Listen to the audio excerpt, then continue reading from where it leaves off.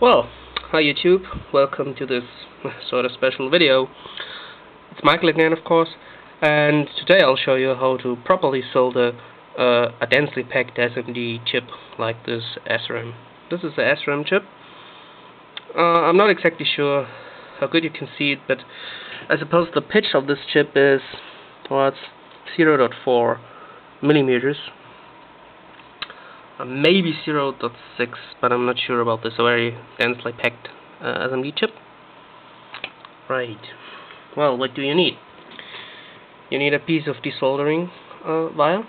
This is for removing the superfluous solder. Of course, you need a solder iron, and you need soldering wire. This is a 0.5 millimeter solder wire, and this is probably the most important thing, you need an SMD flux, like this Edson flux. So what you do at first, you just put a lot of flux onto the pins after you place the chip. This, of course, is the first thing to do. You need to place the chip before you can solder it. I use this vacuum pipette, so you can grab the chip and place it, and then, of course, you have to place it in a way so it's placed symmetrically and perfectly on the pads. So that's it, and now I'll show you how to solder this. It's pretty easy if you know how this works. So this is my solder iron. That's probably give you a lot of smoke. So you just use a little bit of solder, right? So what you do now is you distributed it evenly on the pads.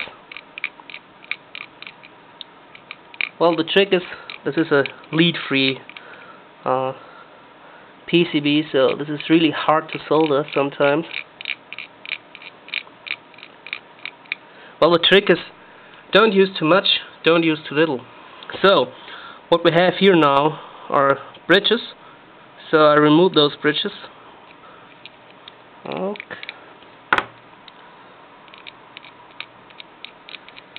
Well, looks quite good for our first run.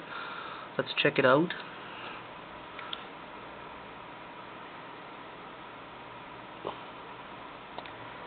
Yeah, it doesn't look too bad. For demonstration purposes, let's do this with the second side also. With this side, there's already flux on this side.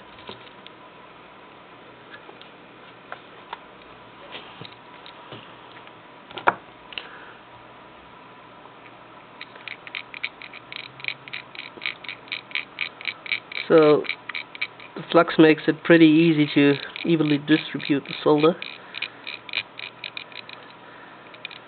without making too much bridges. It's very likely that there are a few bridges, especially on the end.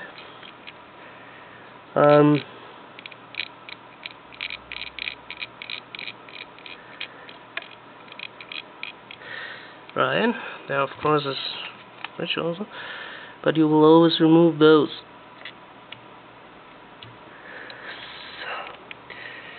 Now I closed it again.